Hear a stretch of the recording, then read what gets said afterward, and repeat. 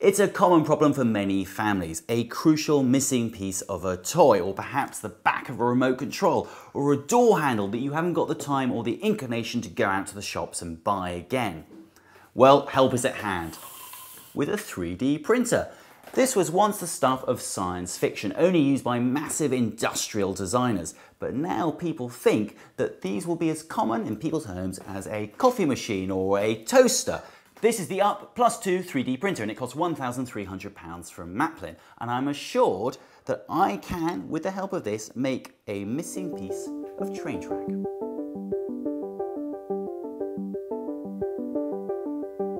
Now, if you're a very sophisticated graphic designer, you can use software out there such as Google SketchUp to make whatever you want. And here I am, I'm scaling up the Matterhorn and I'm doing all sorts of funky things, making it 3D. But there is a far easier way of finding what you want when it comes to 3D printing.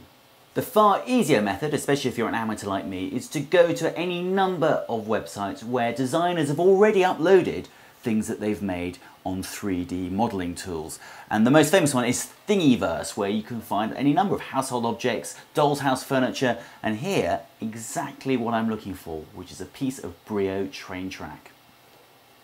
Okay, now press OK. Now press OK. Oh, things are happening, things are happening. It's flashing. I can smell the melting plastic, and this is actually very exciting.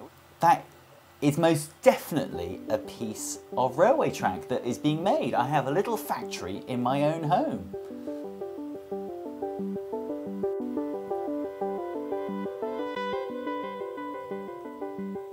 It's like watching a cake being iced. Each layer is built up in a criss-cross pattern, and then it starts all over again in an opposite criss-cross pattern, and we're slowly building up this little tiny piece of train track, millimetre by millimetre.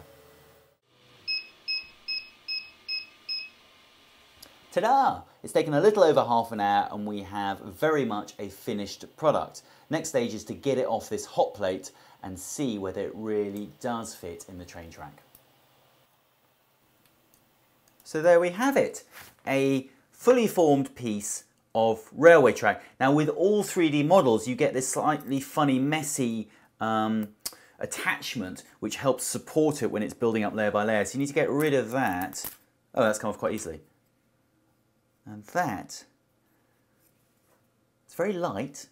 You can tell it's not solid, but it's in its own way rather beautiful. The detailing is exquisite. It's just like a very expensive piece of toy train track made out of wood, and you've even got the correct hatching that you have with a brio train track.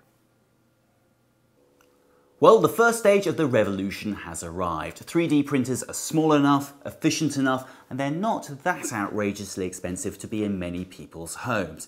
But at this moment, I don't think they're very useful, because I can't think of many household objects that you can make on there cheaper or quicker than actually just buying it on the internet. But the proof of the pudding is in the eating. How well did it actually make this piece of railway track? The answer is very well indeed. That fits just as well as any other piece of train track. Does the train agree?